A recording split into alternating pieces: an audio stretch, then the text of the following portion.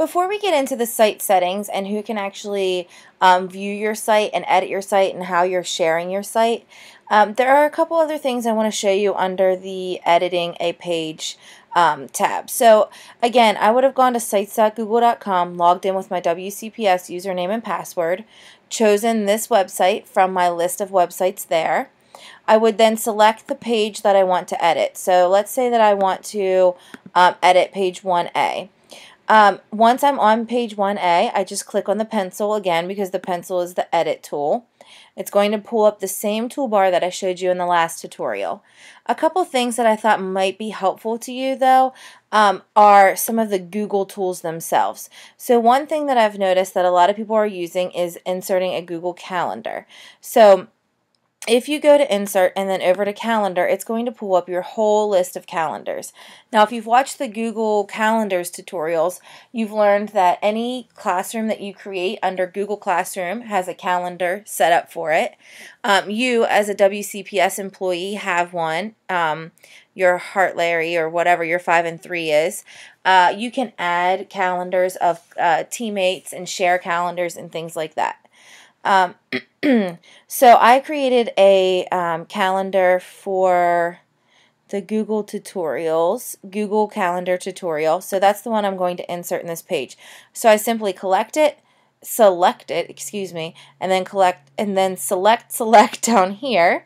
And then I have some choices. I can change the height if I'd like. I can change the view so that it's a week, a month, or an agenda view. Choose the time zone if you choose, and then here I can do the display options. So do I want it to show the week, month, and agenda tabs, show calendar, etc., etc., etc. And you can choose to include the title, and you can even change the title if you would like. So I'm going to click Save, and it'll pull up this. It looks like this when you're in editing mode. Now if I wanted to delete it, I simply hit the X and that's going to remove it. If I want to change any of the settings, I click on the wheel and it brings this page up again. So I'm going to click Save, and then I'm going to save my page so that you can see what it looks like. So this actually inserts the calendar itself.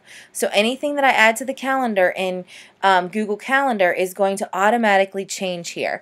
So that's the cool thing about all of these Google tools. They're all connected. So if you add a document to this website and then you change it somewhere, you change it in Google Docs, it will change for you here. It's all live updated. Okay, so again, I'm going to go back to Edit here at the top.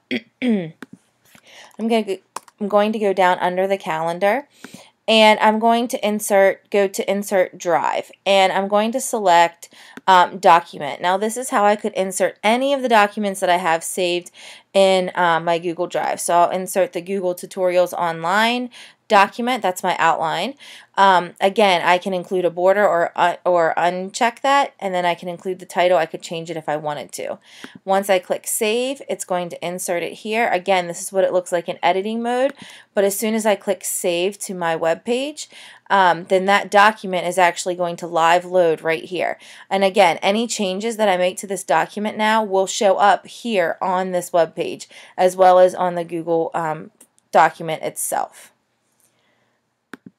Another thing that's helpful under Insert is if you go to YouTube. So this would be great if you were doing like a class website or something.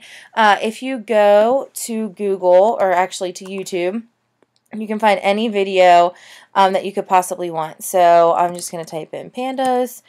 I had a kid do a project on pandas today, so they're fresh in my mind. Top 10 cutest panda baby videos.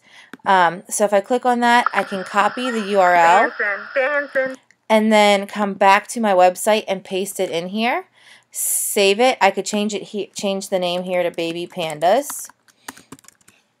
And now whenever I click Save and then click Save here, back on my website page, that video is going to automatically be inserted into my web page. So now I have the video, I have my Google Calendar, and I have my Google document. So the great thing about using Google Sites is that it's very, very simple to use with all of your other Google tools. Now up next, I'm going to show you some of the settings, how you can share with people, and the different settings that you can have on your web page.